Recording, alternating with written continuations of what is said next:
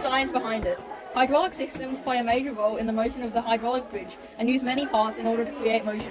They use the following things: a reservoir to hold hydraulic fluids, a hydraulic pump that's used to pump the hydraulic fluid through the systems in order to transfer mechanical energy and motion into hydraulic fluid power, an electrical motor powering the hydraulic pump, valves release excessive pressure from the system and control the flow of the liquid.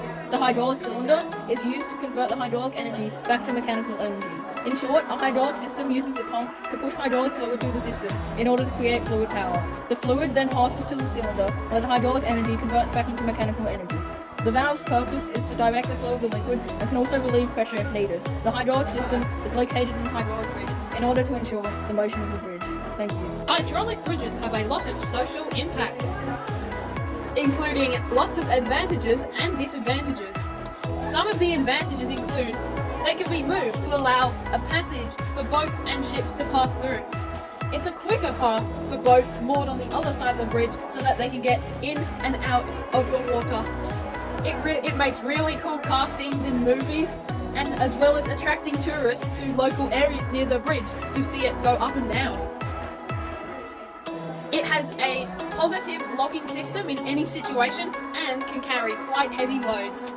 Some disadvantages are they cost more to make and use, as well as being harder to outline the problem if it's not working. They are bad for traffic and difficult to get rid of leaks. They easily catch fire because of the hydraulic fluid, and too much exposure to fluids can lead to health issues if they are leaked. Normal fluids are corrosive, but hydraulic fluids are not. Hydraulic bridges also have contributed to a wide variety of movie scenes, especially in escape scenes when the car jumps the gap between the two sides of the bridge while it's being raised. They traffic boats into one area, allowing one localized area for people to view and admire the big ships.